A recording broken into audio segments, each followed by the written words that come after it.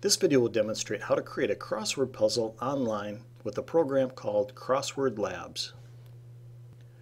Well, this is a free website called crosswordlabs.com, and on this website it allows you to create free crossword puzzles and gives you some different options for presenting those to your students.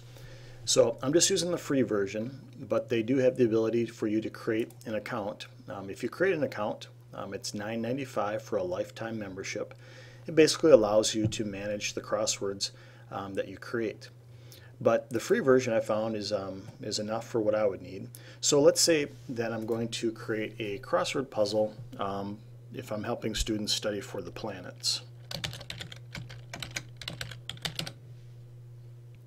So I would just enter in a title of the crossword, and then the next larger box here tells me to enter the word, which is basically the answer, put in a space, and then add the clue or the question that students will have to guess what the answer is.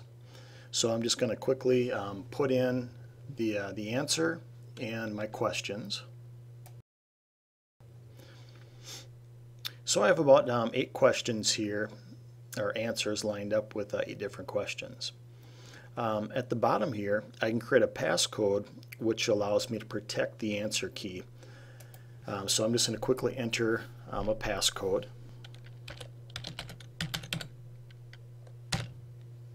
And then with that passcode, I'll click Generate. The next screen shows you what the crossword puzzle will look like for your students. So it shows the layout, your across questions, and your down questions. If you need to edit, you can go ahead and edit. Otherwise, simply click Save.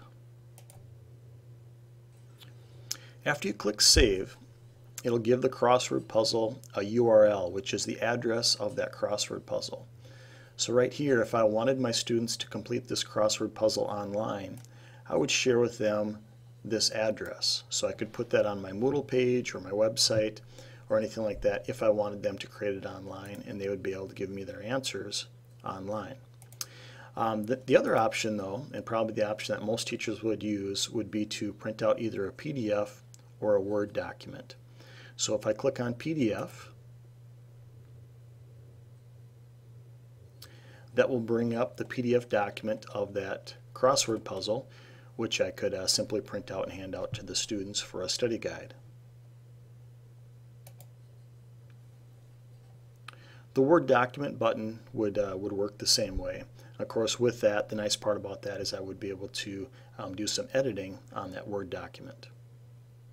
As a teacher, if I want to see the answer key, I can just simply click on Answer Key, and it'll ask me for the passcode of that crossword puzzle. So again, if students click on that link, they won't be able to see the answer key unless they know what the passcode is.